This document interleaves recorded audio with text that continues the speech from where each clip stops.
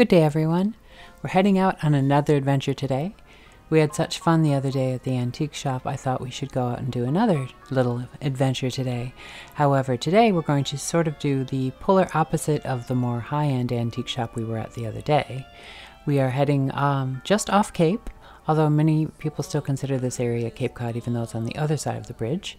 But we are driving through our lovely New England autumnal leaves and bright sunshine today to go out and look at the polar opposite of the more high-end antique shop. So here we are going through a little village called Onset, which is again just off of Cape Cod on the other side of the bridge, but it's still a sweet little town on the water, and it's very much a summer place, so it's quite quiet this time of the year, although even more so probably because of the world we live in. But yes, we're heading off, and today we will be doing some fun poking around and basically what's closer to thrift shopping or rummage sailing, while the prices will still be probably not as cheap as the French brocants. It will still be much less expensive than a more established antique shop. Well, then let's head off to the thrift shop and we will have a fun little poke around and see what little treasures we can find. And I hope you will enjoy just a nice little outing. And then later in the video, I think I will take us for a walk to our dock at high tide. Okay, let's get started with the day. Now in the pale October twilight. So here we are at the thrift shop, which as you can see already from the outside has much more of a yard sale or tag sale sort of feel rather than the nicer antique shop we were at the other day. But I'm sure there will be some lovely things to see and some great bargains. And I'm just happy to be out and about. And they've done a nice job of setting up the little autumnal setup with the pumpkins and the corn stalks. So here we are entering the thrift shop. Now this would be, I consider, sort of the next step down from our antique shop. It's obviously quite curated, and it is also individual dealers as the antique shop was, but this is definitely more of a thrift thing, so it's much more vintage or not as nice antiques. Like there won't be a $5,000 1780 secretary and beautiful maple here, but there will be darling little things, vintage jewelry. This rug is really pretty. Just little items like that. So here we have an interesting vintage Hoosier cabinet, which would be much earlier than my 1950 stove. This would have been, 1910s to the 30s. But I was thinking this would actually be cute in the other house I still have yet to share that I haven't spoken with, but I will get to that story at some point. But yes, this is about $350, so, it's still more than it would be at, say, more of a junk sale or at a garage sale. But it isn't too bad, and prices are quite negotiable here. I love this corner cabinet here, or this corner little chest of drawers, and mainly I'm drawn to it because I love this green. So I would actually be interested in a color like this, or a cabinet like this, just because of the color. The drawer opens fairly easy, no sticking, and it is dovetailed, and that is only $85. And again, I probably could get it for $65 here.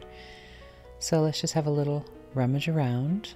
So trying to hold the camera still. I really do need to get a gimbal, I think, but we'll see. Oh, and this little bit of one tiny little spode teacup. I love the color of this, though. I really like that sort of aqua to turquoise color. They actually had a little Christmas room, which I didn't visit yet because I am excited about Christmas, but I wanted to focus on not too much today. I want to just do that next step of we've gone to the antique place in Sandwich. Now I want to go to more of a thrift shop, which is definitely this is. However, I cannot find any vintage hats. There's some lovely handbags there, but no vintage hats. I'm not sure why. Okay, let's head into the other room. This piece is actually, it's just a hand-painted piece, but it kind of has some pretty qualities to it. And I kind of like this little sofa. I need to find out the price of that. It's kind of interesting, actually. I should try it out and see if it's comfortable. I don't even dislike the fabric. It's actually kind of pretty. Look at this lovely piece, this lovely corner cabinet, which has a sort of fan-light shaped glass top, and I love the little curves of the interior shelves. Look how lovely that wavy glass is. It's still $8.95, so it's pretty pricey, but I love the old metal latch like that. So it's really a pretty piece. So this room has quite a few books and a funny old tin dollhouse, but I really kind of like this chair. It's sort of interesting. It looks very much like a Eastlake, which is like a late Victorian style, but yet the fabric is a play on an 18th century French tapestry. Obviously it's not real tapestry, but I really like the combination of the Eastlake style with the French tapestry. So, and I sat in it, it's quite comfortable. So I think I actually might get this. Oh yes, look, it's only $40. So I think I actually might get this for the boathouse, and I'll show you later why I think it's going to be cute in there. All right, let's keep shopping. So I think I'll just sort of move the camera around a bit just so that you can kind of just look around. Again, as an example how this is very much more a thrift shop than an antique shop, but things are still clean and nicely placed on shelves. And I know, having been stuck in the house prior to finally getting out now, that for viewers, sometimes it's nice just to have a sort of a feel of looking around if you yourself can't get out. It's a lovely little spinning wheel. My mother-in-law actually has a lovely spinning wheel in her house. I need to do a tour of her home at one point too, but we'll have to wait. And things like this, I often love to get little containers like this, both for doing flower arrangements in as well as planting. This is actually would be great for Christmas to plant up with my paper whites, and that's only $12, so that's not bad.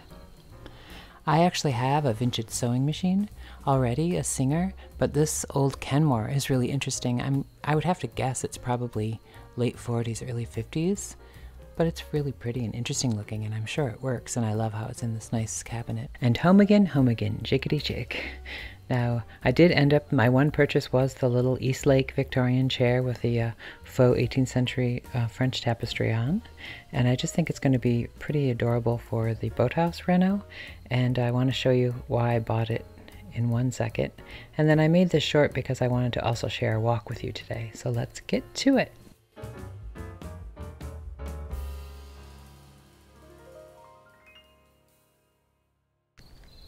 And now to show the method to my madness for buying this funny little Eastlake chair with the tapestry on is, if you will recall, my funny American Limoges pottery with its little twee French scene.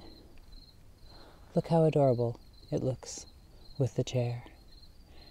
And as I'm making the kitchen in the boathouse a tiny bit bigger, I mean as big as one can make it considering its size, I think that this may even be a chair for the kitchen. But don't you think that's adorable? It really works well with the pattern. It's like it was meant to be. And yet I found that china so long ago, and we found this today on our fun little outing. Oh, and by the way, the tide is really high, or really low. So you'll see on my walk, which I'm going to take you on in a few minutes from this morning, that it was quite high. And yet here now we can see the tide is quite low. All right, let's get on with the walk. Now, I've walked you this way before, but as you can see, we have a high tide. See, my beach chairs are just about in the drink. Let's cut across our path here that we take to the boathouse, looking down on the beach, see how high the tide is. I thought today's walk would be us going to the dock again, but I want you to see it at high tide. The last time I walked you here, there was more beach. See how the tide's almost up to the little dinghy? And all the seaweed is covering the railroad tracks that lead to our boathouse.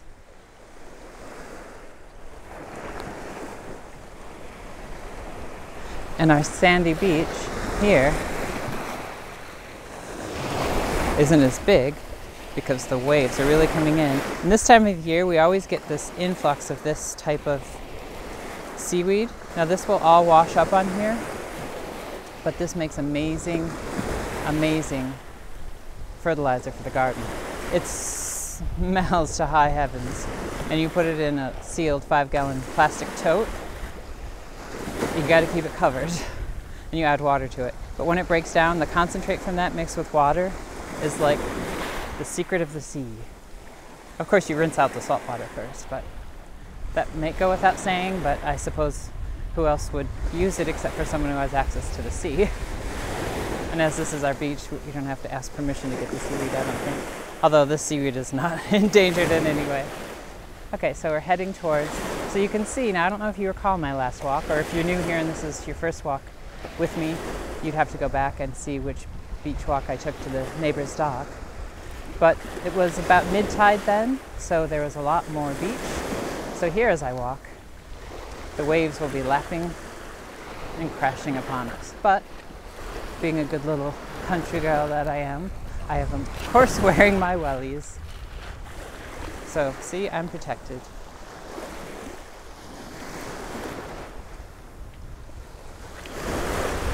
So here we go. And really, as I said, we've taken this walk before, but I just really want you to see how different the dock looks when the tide is high. And now I think we're getting into a new moon. I haven't checked the moon's phase. So during those times, the high tide is often higher. Not often, it is higher. And the low tide is lower. I'm going to shut the camera off now so I can maneuver my way through these waves without dropping my camera in the sea. I'm picking up our walking in here before we're quite to the dock, just because I want to show. So where I've just walked, I've basically had to walk on the neighbor's lower field here, because the beach is completely gone at this point. And all the salt hay is piled up into their grass, or it's not grass, it's native grass. And the seaweed is coming up. But this is what this bit of the beach and the dock is like at a higher tide, so I just really wanted to share it. I think one of the reasons I never get bored here, being so isolated, is every day and even from hour to hour, the landscape changes so vastly here, so drastically. It's like you're sitting still and someone's just transporting you on a new holiday. Okay, I'm shutting off again because I have to maneuver this tall bank of drying salt hay and shells, which is not as sturdy as it may look. So here we are, we're almost to the dock, and can you see the water lapping up over the very end? And I hope this is picking up the sound, because that sound is amazing. And then see this bit here, it's like a stew of salt hay, sea foam, pushing its way up onto the dock. So let's go.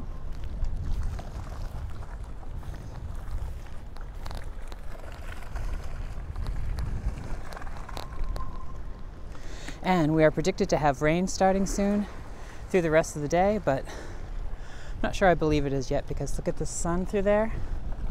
But those clouds have some promise of rain, but I'm not sure. I think if the rain's going to come, it's going to come from this way. I do hope we do get rain, because we so need it. So let's carefully walk our way out onto the dock. So you can see right here, watch, I love this. Now watch the sea. It's like it's playing a xylophone. Let's listen.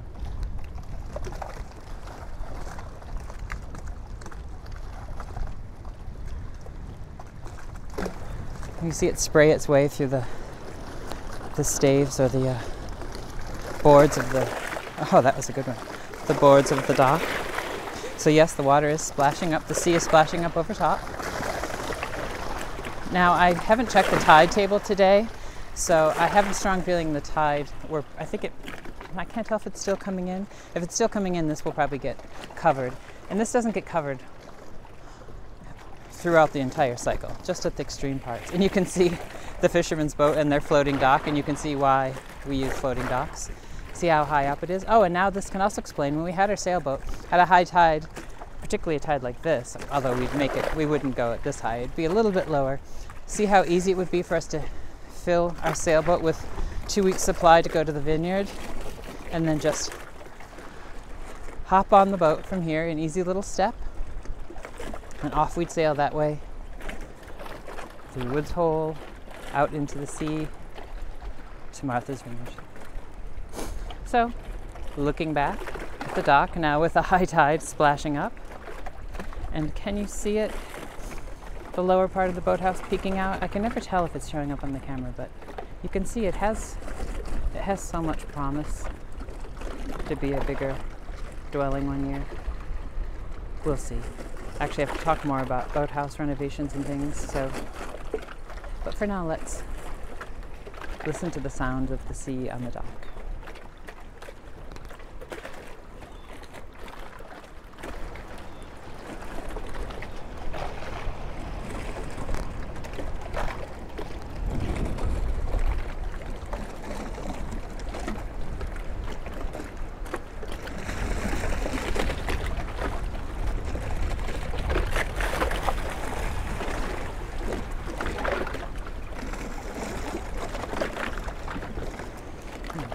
Watch as it dances along the corner of the dock there. See, it comes up on the edge.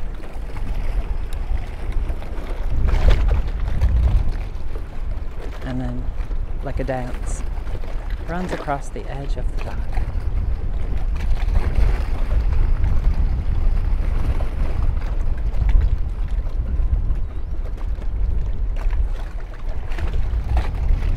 So that is our walk for today. And I'm so happy that some of you seem to enjoy my walks. I hope they're not too boring. I personally love my walks every day, but as many people have said to me, only boring people get bored. Oh, but look at that. First of all, that would be a lovely sketch and possibly a painting with a boat in front, and you pick up that touch of blue there, and then in the background you see the blue of the shell fisherman's shed. You'd pick that up, and then artistic license, I'd spread some along there. But you can see that the leaves are starting to change. The tiny little island that we sometimes kayak to out there in the center of this little harbor here is starting to get, its leaves are starting to change. So, but I'm hoping the promise of this dark sky, which I love an ominous sky, means hopefully we'll have rain. And I suppose that's why I love the sea. I love being in the house when we have a storm. And being here now, hearing the water on the dock, makes me so miss and long for our sailboat. I love being at sea. And I'm not a person who takes naps, but when we had our sailboat, I would go into the little V berth in the front, and I could sleep. And the bigger storms we had, the more I would sleep. And once we were sailing to the vineyard with a friend, my husband and my friend were basically manning the boat, so I didn't have to be doing sail duty. And when we arrived, I had slept through it all, and they said it was so turbulent, but for some reason the turbulent sea is just, it's like a mother's womb to me, I suppose. Well, one last look at the dance of the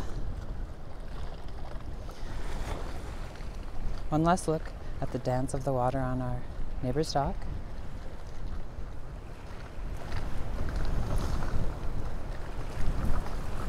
Impertinent sea never does what one asks.